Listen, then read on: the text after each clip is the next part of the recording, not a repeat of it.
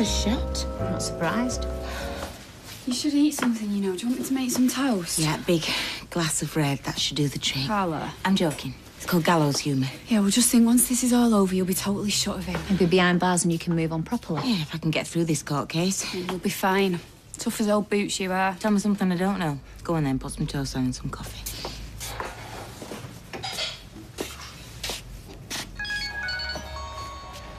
I need a mobile phone. Well, I tell you what, you can have one. When you're 21. It's a safety thing. If I got lost, I could text you. Go and get your PE kit. And you don't get lost.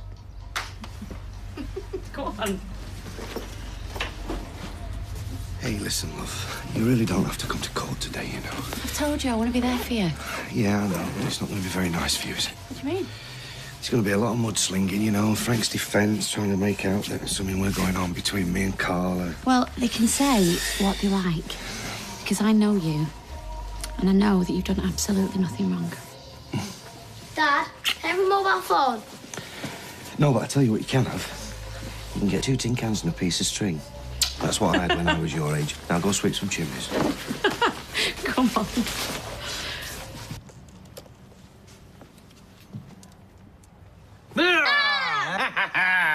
Amy, I had a dream that a monkey was kicking my head for nits then.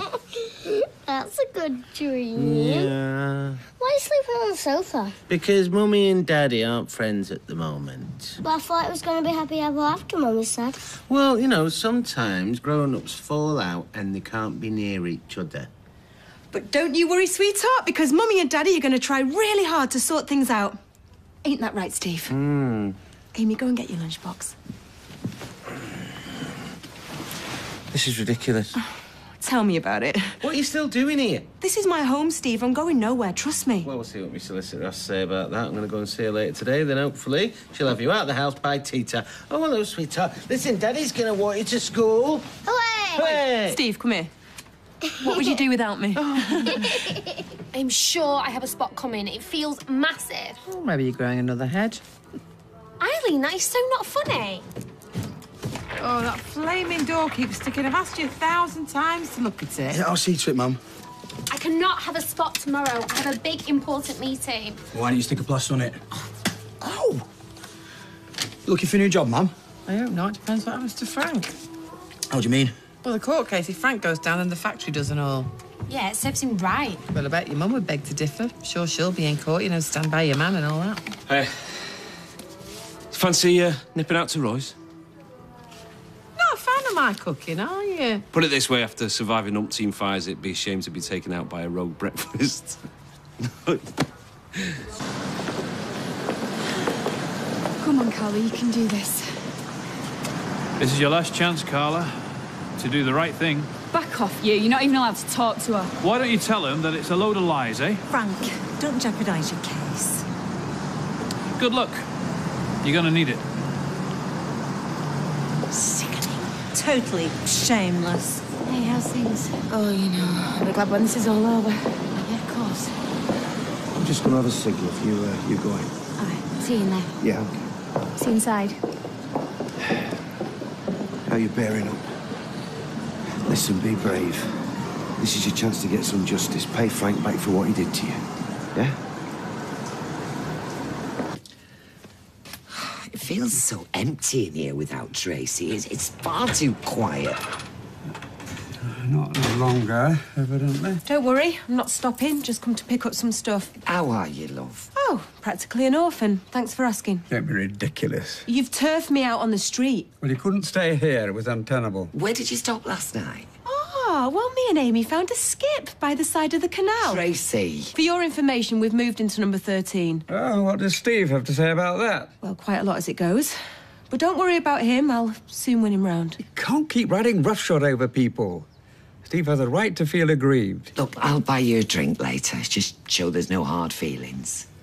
Members of the jury, Frank John Foster is charged with the rape of Carla Connor on the 19th of September. That woman must be insane. 2011. To put him through It is your all charge this to simply say, out of having spite. heard all the evidence, We shall get what's coming to her. defendant is guilty or not guilty. Mr. Millward. Ladies and gentlemen of the jury, This is the case of an innocent woman, Carla Connor, having the misfortune to fall in love with a cruel and heartless man. The prosecution submits that Frank Foster is a brutal man who hides behind a mask of respectability. A cold-hearted man, one who, when he's told he can't have something, goes ahead and takes it anyway. For when Mrs. Connor told him that she no longer loved him, it is alleged that he flew into a violent rage and raped Carla Connor.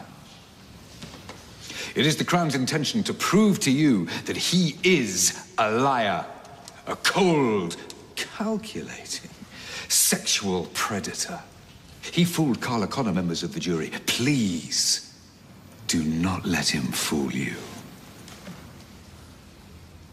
Good morning. Oh, good morning to you. What a wonderful accent. Well, that's very kind of you. Thank you so much. Where are you from? Palm Springs. That's in California. Oh, what a coincidence. Well, that's where my prunes come from. Thanks to you, I am as regular as clockwork. Oh, there you are, Milton. Oh, my dear, you look pretty as a picture. Oh, I thank you, kind sir. Off you go, love, chop, chop. So... Right, good luck with... So, what would you like to do today, Milton? I mean, we've got museums, art galleries, and embarado richesse. Well, that sounds great, but I'd really like to see your son's restaurant. Oh, I'd rather we didn't. You've told me so much about it. Well, let's go into town instead. All right. My dear. Oh, thank you. Did you say that your son's place was somewhere in this area? Oh, look at that. Nick's Bistro, huh? Yes, Milton. Well, that's certainly a weird name. I mean, I guess Nick sounds younger than Roy, huh? Oh, sadly, I'm afraid it's closed today. Oh, well, let's give it a try. You never know. Oh, open. Oh, goodness me. Precede me, my dear. It kills me seeing you like this. I'm just glad you're here. Look, I know today's, all this is... But just try and focus on what everything's going to be like afterwards. Frank will be put away, and then we can be together. Eh? Oh, I can't even think that far ahead. It's all right for me. I'm single. What about you? Hey, I promised you I'd tell Leanne, and I will. I loved waking up next to you on Saturday. That'll be us. That'll be our life. Me and you together. Carla Connor. Yeah, this is it. Wish me luck. Good luck.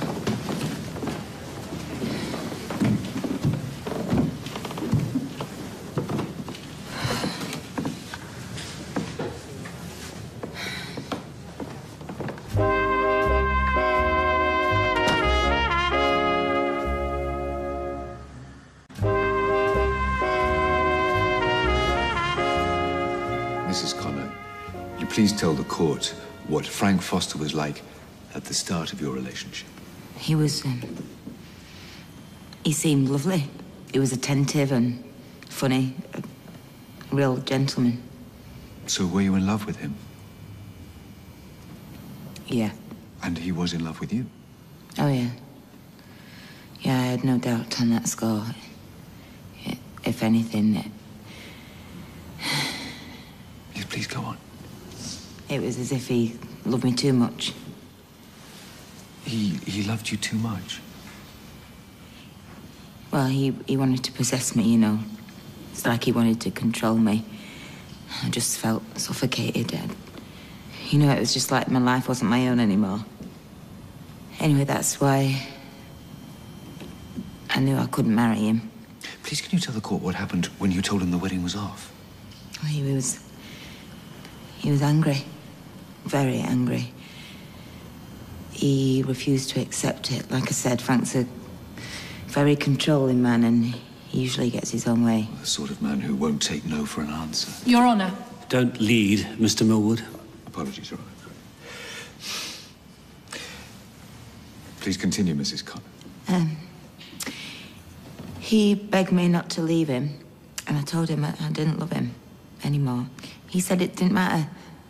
That he wanted to marry me anyway. And when you refused? totally lost it. He lost control? Sorry, I'd never seen him like that before, and it terrified me, so I told him to go. Go.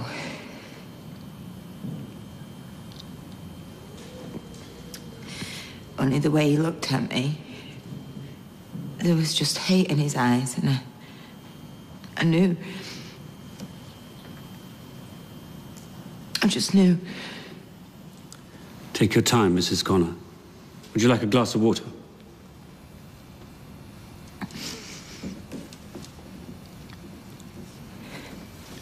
Please go on. I thought I was going to die. I was terrified he was actually going to kill me. I remember in the moment just thinking that this is it. This is the way my life is going to end. Do you need to take a break, Mrs. Connor? No, sorry, I just want to get on with it. Mrs. Connor, what happened next?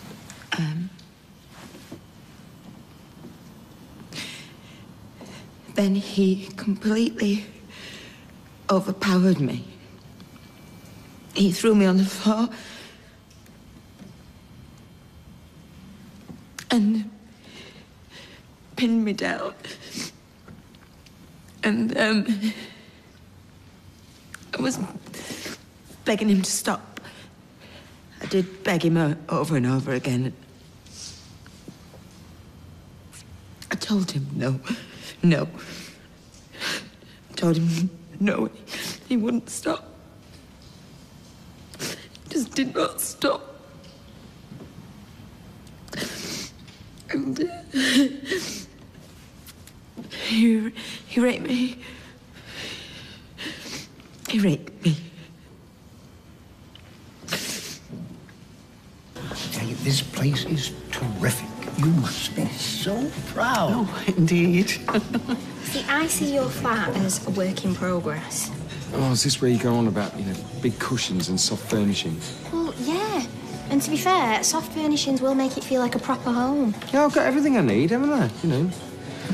Huge sofa, big telly, dedicated beer fridge. Oh. Yes, sir. Can I help you? Yes, I was wondering, is Roy going to show his face today? Roy? Yeah. Very much doubt it. He hardly ever comes in. Oh. You're more likely to find him in the Rovers, hon. Oh, throwing good money at the competition, huh? That's a confident man, right? Well, it's a secret of good management for you. Delegation. I mean, why keep a dog and bark yourself? Well, we mustn't keep these good people from their work. I tell you, this place, it blows me away. I mean, who'd have thought Roy ran such a sophisticated operation? Well, that's Roy for you. A sophisticated in an anorak. If I were you, start divorce proceedings soon as. Oh, I've been to see the solicitor. Basically, I'm totally stuffed. How come? Well, I told her that I wanted the marriage annulled. I mean, we've not done the business. Yeah, fair enough. Apparently, because Tracy's still willing, but I'm not, Tracy's the one who has to file for the annulment. Hey? That is off its head. All right, so I'm stuck with her. Can't file for divorce for a whole year. Anyway, it serves me right. A 12-month sentence for stupidity. Well, please tell me, at least chuck her out of your house. Name's on the deed right next to mine. Mrs. Connor, please tell the court how you first met Frank Foster. He was a client. My company, Underworld. Well, we worked for him. And how did he become your business partner? He offered to invest. What sort of state was the business in at that time? Well, we were struggling. Struggling? Yeah, without his money, we probably would have gone to the wall. So, Mr. Foster saved you from liquidation? You could say that, yeah. So, you had to do whatever was necessary to keep him sweet? Your Honour. Well, yeah, but... There's a name for women like that. Your Honour, please. Miss Davenport, this is not a theatre. Please ask a factual question. You told the court you'd started having doubts about marrying Mr. Foster. Yeah. I imagine most women in that position would confide in a friend. Did you? No, I didn't. Did you speak to anyone about it? my solicitor. Why would you speak to your solicitor about matters of the heart? Because I needed to know where I stood. In what way? But I know you're going to twist my words. In what way, Mrs. Connor? Financially. Were you trying to force Mr. Foster out of the business? Not force, exactly. You tried to force him out, but the contract was in his favour. Is that right?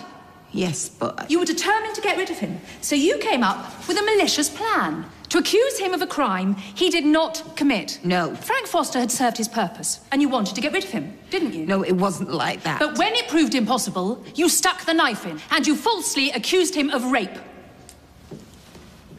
Wifey at 12 o'clock. Oh. That's good news. Steve looks as miserable as sin. Unbelievable. No, I'm just saying. Can't have gone well with his solicitor. Bad news for him. It's good news for me. He does look awfully fed up. Fancy watching an episode of Sopranos tonight? No. Let's go mad. Let's watch the whole box set back to back. Steady on. Never been much of a Hellraiser. I did have my ear pierced once. Went septic, but...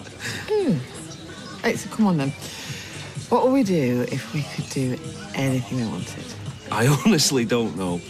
I'm all talking. And if things go too well, then I start to feel guilty. Look, come on, you do right by Leslie, and everyone needs a break from time to time. I know. It's just that when the guilt does kick in, then I think, what right have I got to be happy? Oh, look, there's someone who'd agree with you. I know, and I feel terrible about that, you two falling out over me. Bet you think I am more trouble than I'm worth, don't you? Are you fishing for compliments? No, seriously. I don't want people to be horrible to you because of me. Look, you know better than most that you can't take life for granted and things can change in a blink of an eye, which is why I am taking my pleasures where I can find them. Mwah. So, hubby, how did it go with the solicitor? Well, apparently the ball's in your court. Cheers, mate. Well, you might as well tell me how it is, otherwise I'm going to go and see a solicitor and I'll send you the bill. Apparently, you're the one that has to apply for an annulment. Oh, dear. Oh, that might be the case. Well, result? Because we both know that's not going to happen. Right, see you at home, baby.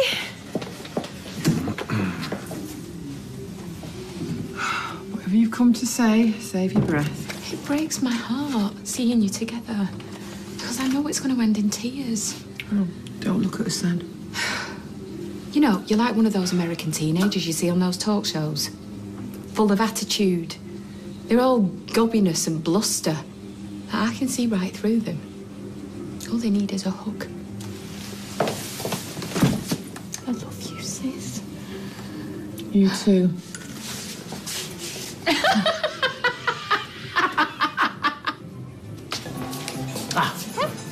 Come on now, dish the dirt. What's he like to work for? Is he a good boss, Oh, yeah. Best I've ever worked for. Although I am slightly biased, he's my fella. He's your what? My fella. I mean, we've not been together long, but it's going really well.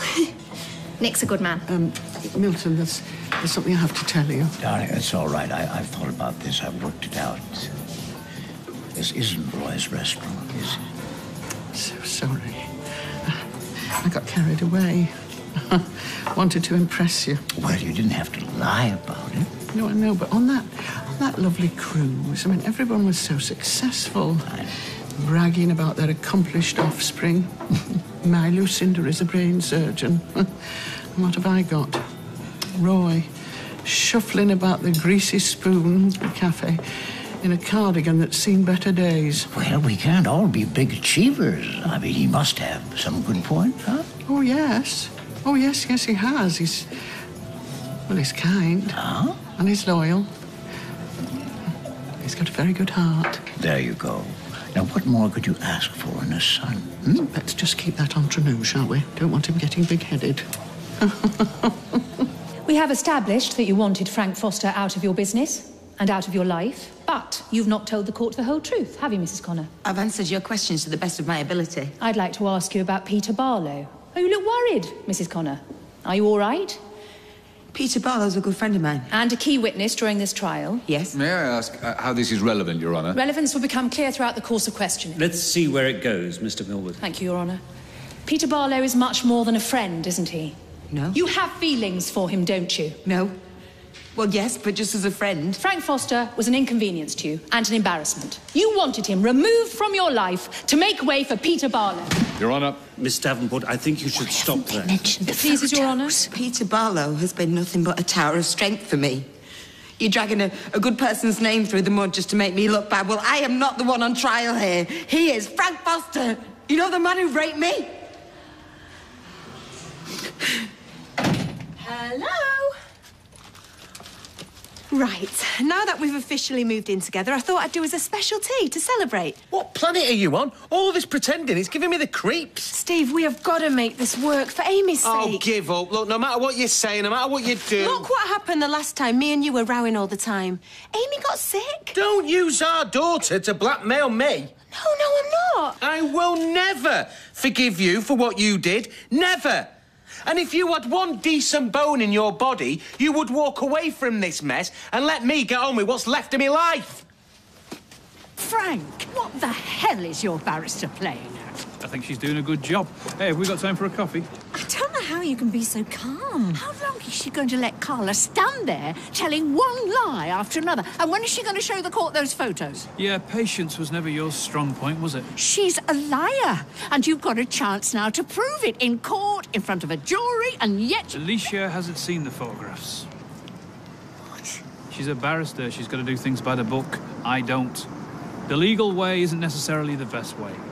Well, I don't know what your plan is, but... Oh, I'll make sure the jury know about those photos. And when they do, they'll see Carla for what she is. A liar. And we're back in Coronation Street in half an hour.